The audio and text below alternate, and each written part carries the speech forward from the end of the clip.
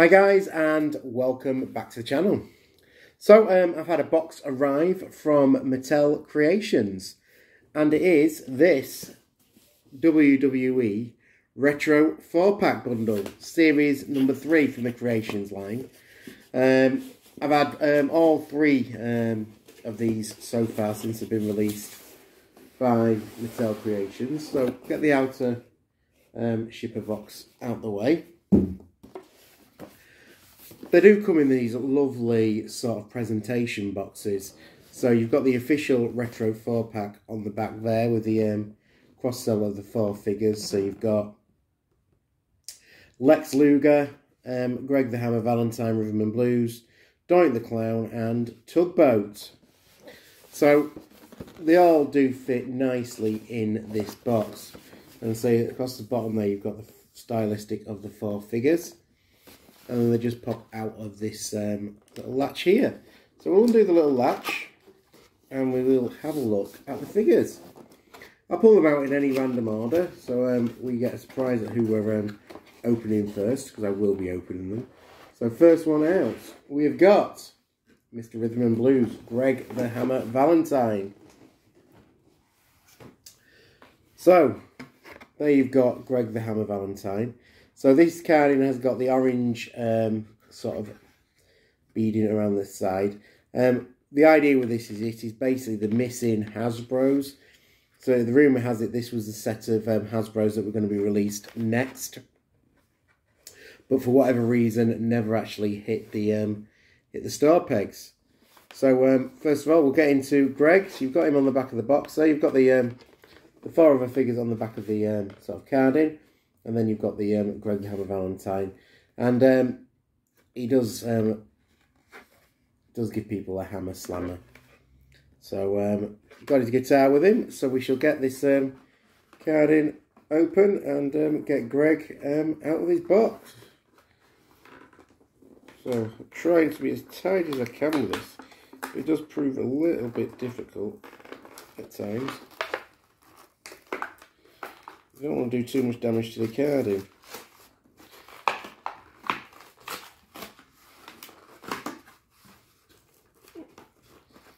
So there is Greg out.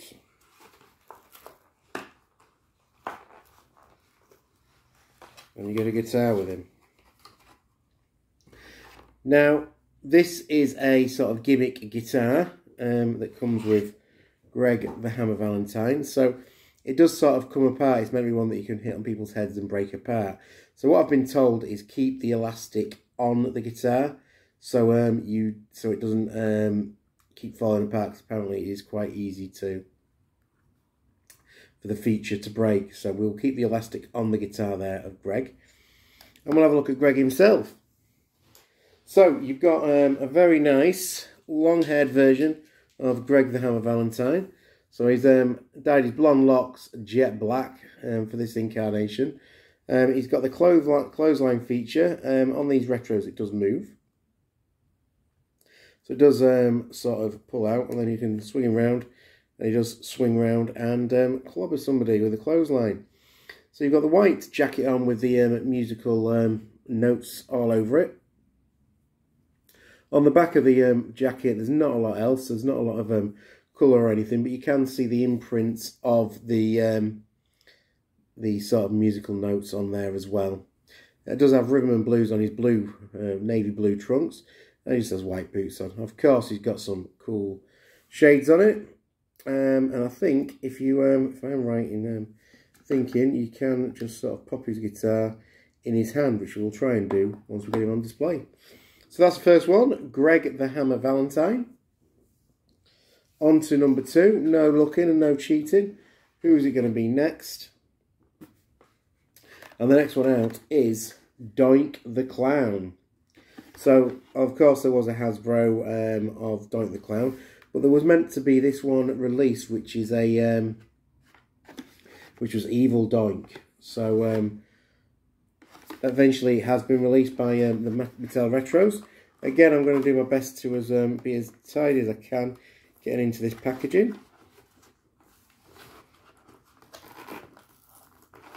So we seem to be getting it okay.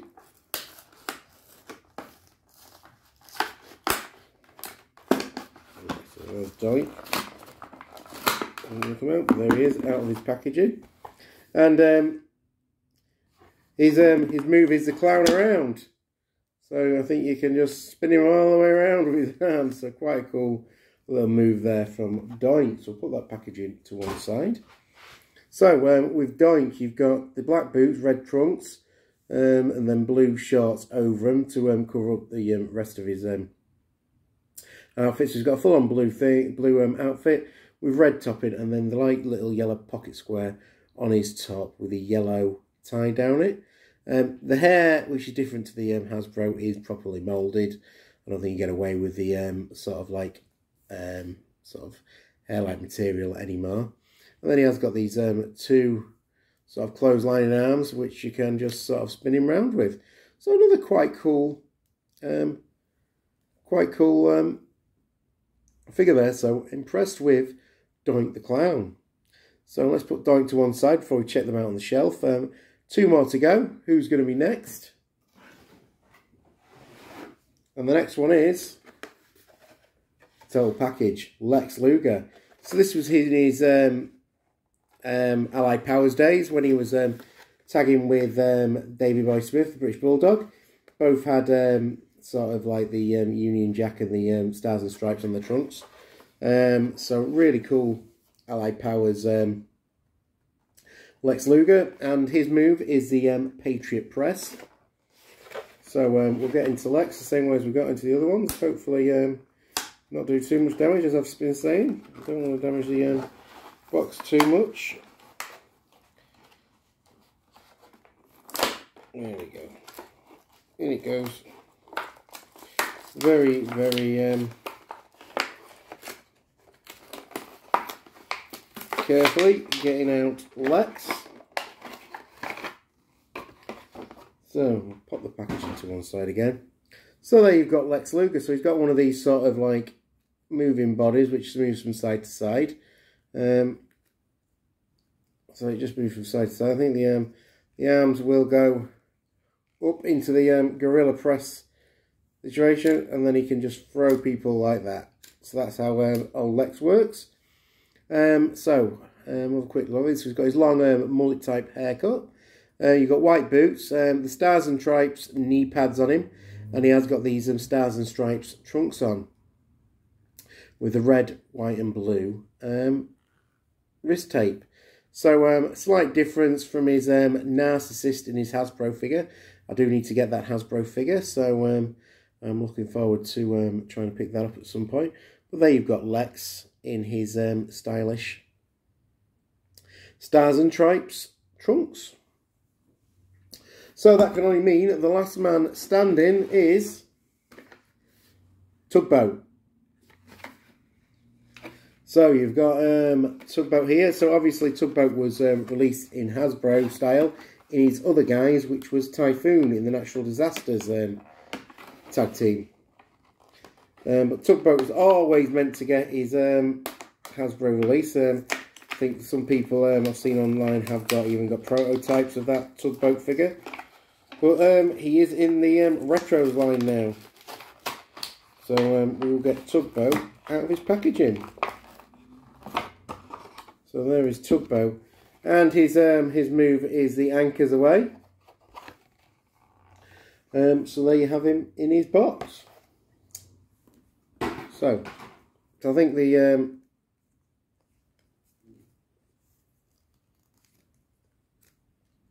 the move is you pull him back and he does a bit of a headbutt. Not much articulation at all to old Tugboat. So on to Tugboat's outfit. So he's got his white trousers on, red pinstripe up the side, and then the sailor's vest, red and white striped, and his sailor's hat. He's doing a little toot toot sound with his lips. So quite a cool looking figure. So there you have it, the full Retros wave from the latest Mattel Creations releases. So only thing I can do now is take them over to the display stand and put them with the other retro figures, and then we can take a look and see what we think to the full Retros set. But really glad I've got these Retros open and added to my collection. So guys, there you can see the full retro set that I've collected. By no means anywhere near complete. But I have been complete on the latest lines. So these are the latest ones. The latest 4-pack sets. So all 3 of them have been added to my collection. So really pleased to have done that. And you can see Doink, Tugboat, Greg Valentine and Lex Luger added into the set. The previous figures that I've picked up are all on the back there. Obviously, I would like to pick some others up as and when I can find them at the right price. Some of these are really skyrocketing in price. I think you're paying a premium now to get hold of Diesel, Roman Reigns, and Ric Flair. And I think some of the others are also quite on the expensive side. I am quite looking forward to the next set that are coming out. And they have announced that there is going to be an NWO set with Hulk Hogan, Kevin Nash, Scott Hall, and Six. So really pleased with how this looks now. So I'll leave you with this last look at the 4 new ones, and we'll go and close out this video. So guys, there you have it, the latest wave of Mattel Retros unboxed and added into the collection. 4 figures in one video, not like me at all, but I didn't want to take my time doing this one. I just wanted to get them out and added to the collection. So as always, let me know in the comments which one was your favourite.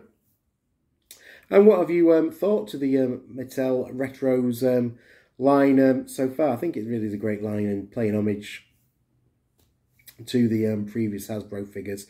Never a bad thing. As I say, I would like to pick up some more of them, so I will be keeping my eye out, trying to find some nice loose bargains, or bargains in general. But like I say, some of the figures do hold quite a bit of value.